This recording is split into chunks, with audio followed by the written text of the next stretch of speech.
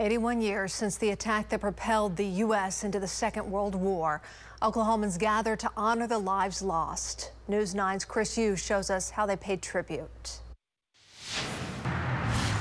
December 7th, 1941. The USS Oklahoma was moored at Pearl Harbor when it was sunk by Japanese aircraft. Here in Oklahoma City sits the anchor from that very ship, and it was around this anchor where people gathered today to mark 81 years since that attack. Today is not a day of celebration. It is for remembrance only.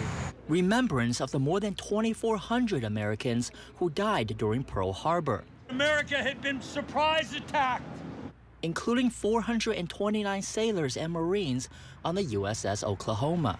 Here come 300 enemy fighters. Wednesday morning, the Moore VFW presented a ceremony at the anchor of the USS Oklahoma in OKC. Let us all be grateful. Families of Pearl Harbor survivors attended the ceremony.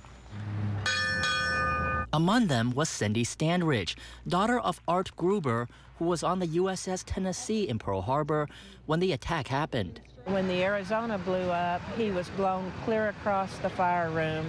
Standridge's father survived the attack and vividly remembered the many who didn't. When the Oklahoma capsized and they tried to cut the hull so that they could get the men out.